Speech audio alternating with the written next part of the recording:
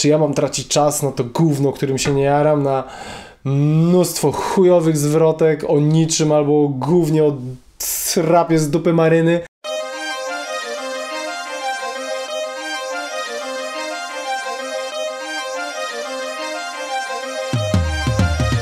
Moi drodzy, zaczynamy. To jest Q&A, Yurkosky, witam wszystkich bardzo serdecznie. Zaczynamy. Mówiłem to już chyba, nie? Słuchałeś w przeszłości Ascetoholics Owala Meza? Co sądzisz o Onarze dawniej i dziś? Poza rapem, co robiłeś hip-hopowego wschodzie czy zachodnie? Oczywiście, że słuchałem Ascetoholics Owala i Meza. Mam nawet Rapnastic w oryginale i Meza jedną lub dwie płyty. Przed ich zmianą lub jak to nazwać, przejściem w stronę tą taką komercyjno-popowo śpiewaną, disco-polowo, hip-hopolową, byli dobrymi raperami, byli wyróżniającymi się raperami jak na tamte czasy. Sprawdźcie sobie soundtrack z Blockersów i na przykład Ascetoholics tam. Mezo również był bardzo dobrym, technicznym raperem, a że poszli w inną stronę, no to jest nie nasza broszka, nie? O Onarze dawniej i dziś. Dawniej na propsie, dzisiaj już mniej, nudzi mi się, że tak powiem, nudne. Smutów nie chce mi się za bardzo słuchać, jego technika jakoś się szczególnie nie poprawiła, a ten zachrypnięty głos już przestaje być tak jakby jego atutem. Także tak bez szału, choć nie jest to tragedia, ale szału nie ma. Nic więcej nie robiłem poza rapem hip-hopowego. Prowadziłem swoje studio, można powiedzieć, i nagrywałem tam wielu raperów.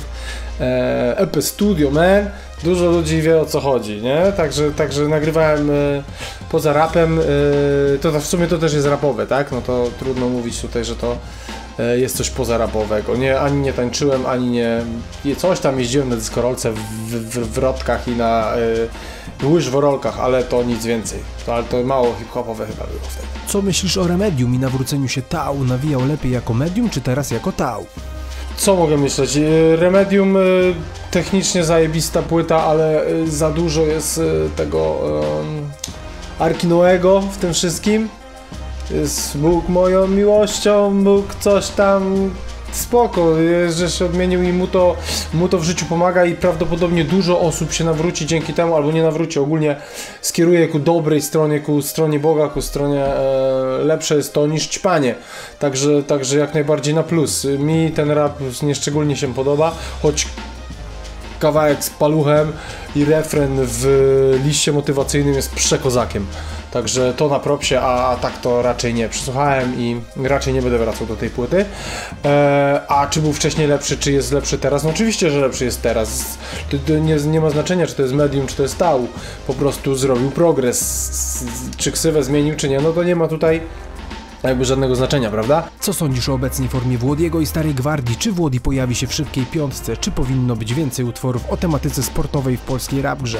Włodi jest chyba jednym z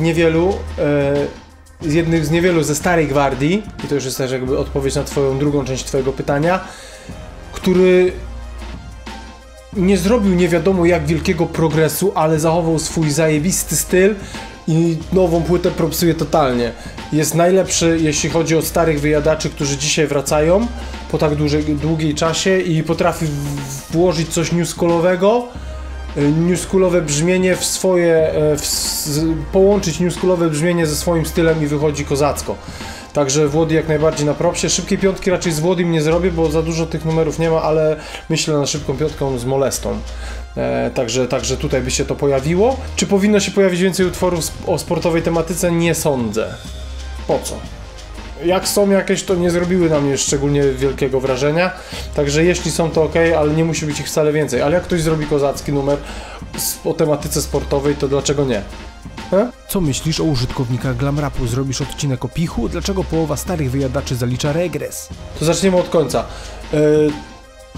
Bo po prostu stoją w miejscu. A jak stoisz w miejscu, to się nie rozwijasz i cofasz się. Do tyłu. Kurwa, do tyłu się cofasz, pamiętaj, i spuszczasz szyby w dół. Jak pyskaty.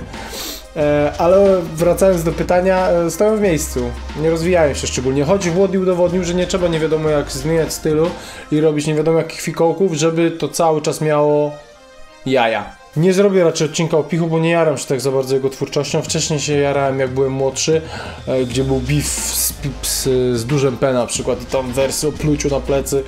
Robiło to na mnie wrażenie, dzisiaj już nie robi na mnie to tak szczególnego wrażenia, ani te jego odjazdy takie tam w te takie krwawe, jakieś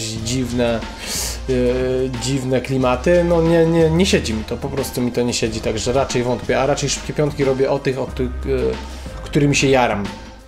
Także tyle. A co sądzę o użytkownikach glam rapu? To są tacy sami użytkownicy jak każdy inny. Po prostu tyle jest tam tego hejtu, bo nie ma obowiązku podpisania się imieniem, nazwiskiem, czy też logowania się przez Facebooka. Ale ja jestem użytkownikiem glam rapu, ty też jesteś użytkownikiem glam rapu. Wszyscy tak naprawdę wchodzą na glam rap. Jak odnosisz się do Deysa czy do duetu Dwa Sławy? Klasycznie, props czy nie? Więc tutaj szybko, Deyse nie na propsie, Dwa Sławy jak najbardziej na propsie. Szybko, nie? Jaki masz stosunek do trapu, cloudu? Poleć 3 swoich ulubionych mainstreamowych raperów z Ameryki. Wymień banger roku z Polski, z zagranicy. Jak ja mam stosunek? Nie powiem ci, ziomie. Ani do trapu, ani do cloudu nie mam żadnego stosunku. Jak jest coś dobrego, to jest. Nie ma znaczenia, jaki to jest gatunek. 3 mainstreamowych artystów ze Stanów: Machine Gun Kelly, Yellow Wolf i Macklemore. Wcześniej na pierwszym miejscu bym wymienił Eminema, ale coś ostatnio zaczyna mnie męczyć. Wymiar banger roku nie wymienię, bo zostawię to sobie na jakieś podsumowanie. Alright? W skrócie powiedz, co sądzisz o Pichu i Hadesie. Pich i Hades? No o Pichu już mówiłem, także odsyłam cię do tamtej odpowiedzi. Z Hadesem jest taki sam problem i trochę jak z Dioksem, że to wszystko jest poprawne, wszystko jest na poziomie, ale nie zaskakuje, nie ma w tym tego czegoś, nie ma się do czego przypierdolić za bardzo, ale też nie ma czegoś, co by ciebie chwyciło za ryj i powiedziało: o stary, ale żeś dojebał. Nie ma czegoś takiego u niego. Przynajmniej ja tego nie widzę. Jak często kupujesz płyty i czy często kupujesz na ślepo? Zbierasz płyty nierapowe? Jakie masz inne hobby poza muzyką? Ostatnio bardzo rzadko kupuję płyty. Nie mam za bardzo fizycznej możliwości, że tak powiem, ale jak tylko się taka nadarzy, to nadrobię, bo mam spore zaległości. Płyt nierapowych raczej nie kupuję. Raczej nie. I też nie kupuję w ciemno. Raczej nie kupuję w ciemno, jest tylko paru artystów, których płyty kupuję w ciemno. Innym hobby poza muzyką jest, już gdzieś o tym mówiłem, jest to na pewno granie w gierki komputerowe, to na pewno, plus piłka nożna. Byłem piłkarzem przez bardzo długi czas w swoim życiu i tęsknię trochę za tym. Nie uprawiam co prawda teraz czynnie sportu, ale wrócę do niego, jak tylko będę miał trochę więcej czasu. Chętnie sobie pogram w piłeczkę gdzieś w jakimś klubie. Także piłka nożna, gry i muzyka. To by było na tyle. Sport, tak, oczywiście. Co twoja żona sądzi o rapie i tym kanale? Serio masz Citroena C0? Co sądzisz o labiryncie Babel? Jeśli przesłuchałeś wszystkie solówki 3W, to która ci najbardziej siedzi? Nagraj Q&A w jakimś nietypowym miejscu. Tyle, props za kanał i jebać hejterów. Moja żona wspiera mnie i się jara, raczej. Nie ma, że tak powiem, z tym żadnego problemu. Ogólnie bardzo na propsie, krytycznie podchodzi do tych materiałów i często gdzieś mnie opierdala, że gdzieś tu zamuliłem, a gdzieś coś powiedziałem za dużo, a tu się w ogóle, to pominąłem i takie tam. Też słucha rapu, może oczywiście nie tak jak ja, ale często się wymieniamy opiniami. Także to by było tyle. Citroen bardzo dobrze się sprawdza, polecam. Nie będę tutaj wchodził w szczegóły, stary ty, no bardzo spoko, nie ma żadnego problemu z tym autem. Labirynt Babel na propsie, aczkolwiek jako całość, pojedyncze numery nie wszystkie mi wchodzą, ale jako całość, jako koncept zajebiście, no Bisz co płytę wskakuje poziom wyżej. Przesłuchałem wszystkie płyty, wszystkie solówki 3W, ale tak jak już mówiłem w pierwszym Q&A, z 3W...